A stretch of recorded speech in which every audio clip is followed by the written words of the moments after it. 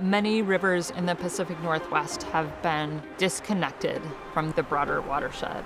We have seen a century to a century and a half of resource extraction, intensive mining, intensive timber operations, intensive agriculture.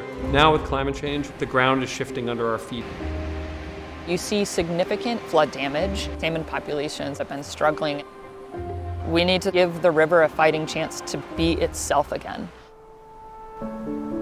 Two of the rivers we're working to restore right now, one is off the coast of Washington and the other is off the south coast of Oregon. With these large log structures, we are trying to accomplish a pinball effect where we are bouncing the flow to slow it down and to direct it away from valuable tribal land.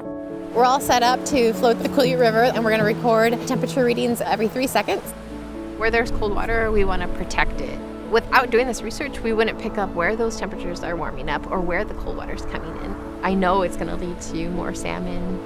If we don't do this restoration work, our lower village is going to be gone. Down here on the Lower Elk River, we're burying logs to redirect stream energy from carving out the edge of the bank. Most of the work I do is on family-owned forest land and ranch land. Try to find ways to build fish habitat in a manner that benefits them as well. I'm a fourth-generation sheep rancher.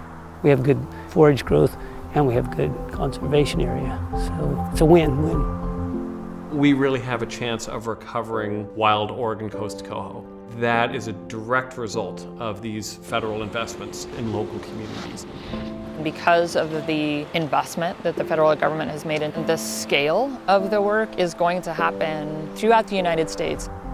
Our men and women can't make a living like my parents did. That's what I hope the future brings with this restoration project.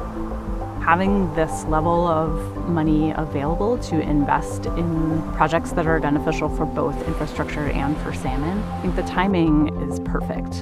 For all of these projects, we are seeing the benefits. We're able to bring the science to determine where investments will have the greatest benefit. There is a lot of work that remains to be done.